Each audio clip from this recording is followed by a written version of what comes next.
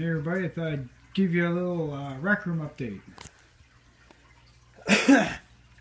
An update of the rec room.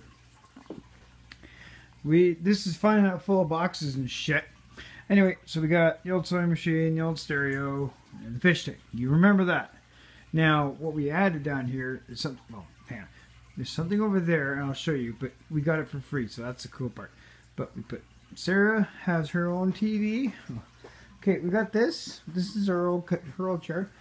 But we picked this couch up off of Craigslist. It's got a small tear in it. It's made out of that fake leather. It's peeling a bit. But, you know, for downstairs in the rec room, it's perfect. Because if it gets wrecked, who gives a shit? So, she's got her TV set up there. I got my TV set up there. And there's our little wood pellet stove. But this is the cool part. That piece is supposed to go in between there, and that sits sideways like this, then that goes on the angle, and that goes like this. That was custom made to fit into a house. And we got this for free on Craigslist. We just had to get a moving truck to get it home. They're not attached. There's the seam there. There's the other seam. See? See, I gotta bolt them together, but you know. Nonetheless, they were free. There's some cars in there. Got some cars there. There's storage. See this? Yeah, because this one goes that way, and this one goes that way on an angle. Because that goes in the middle. That's why this is shaped this way. See? You can kind of see it on an angle. Anyway, you can't. Whatever. So it's got the drawers. It's got shelves. More shelves under here. But when we went to pick, oh yeah, sorry, and this is not MDF. This is all wood. Wood. The whole thing is made out of real wood, not that fake pressboard shit. Not pressboard. That whole thing was about $8,000 to be custom made for the house that it was in. But when we went to go look at that, this is our laundry room. We got this. Now this island piece here, top, the bottom part, it's got drawers there, some little slide out shelves, more drawers there. Right now our RC controllers are down here. This is pretty cool. You open this up, and you get an extra little table. And it does lock into place, but anyway. So these open up. There's 3 of these. But this piece, and this piece, and that piece are all one piece, an island. This part comes off separate, that part comes off separate, then there's this and that. Anyway, come around this side.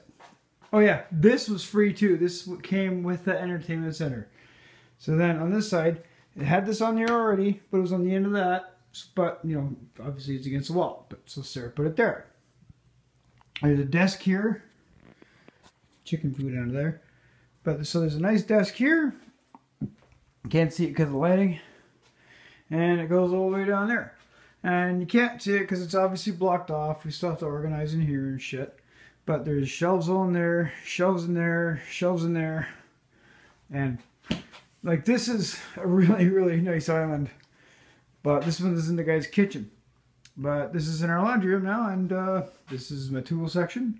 So we still have to go through everything. There's boxes, mismatched, sorted. We have to sort everything, put the tools away. So this side of the laundry room is for the tools. That side is for laundry. So now we can fold our laundry. Right here, as you can see, there's some laundry already folded. And yeah, so you can kind of see where it belonged to the other house. It was 6 inches higher. This thing was on a raised piece, but it broke when we were trying to move it. Because this chunk right here is almost, I would say easily 800 pounds. Swear to God, I can't move that by hand. You can't. It's, to get it in here, like I said, this part just lifts off. It's not glued on anymore, but you can lift this off and then there was a support bar going all the way across, and we cut it everywhere there's a section because you can see it's segmented, and they're just bolted together. And then you had them joined together as one. So I just cut that, separated them, brought them back in here, and then put them back together again. And that ain't moving. But you can kind of see. It's nice to have. I mean, this is one really big room. And so, you know, I can use this for tools up there. I can work on stuff on that bench. And that's all going to be organized over there. Stuff's going to be on the walls. And we got a nice laundry area now. And it was free. Oh yeah, the same day we went to get that, we got the couch. Get out, cat, can't come in here. Not bad, you guys. Not bad. I mean, Craigslist was free. Free, I mean, okay, it wasn't free. We had to pay $150 to rent a moving truck to get it home. But we got it all in the moving truck.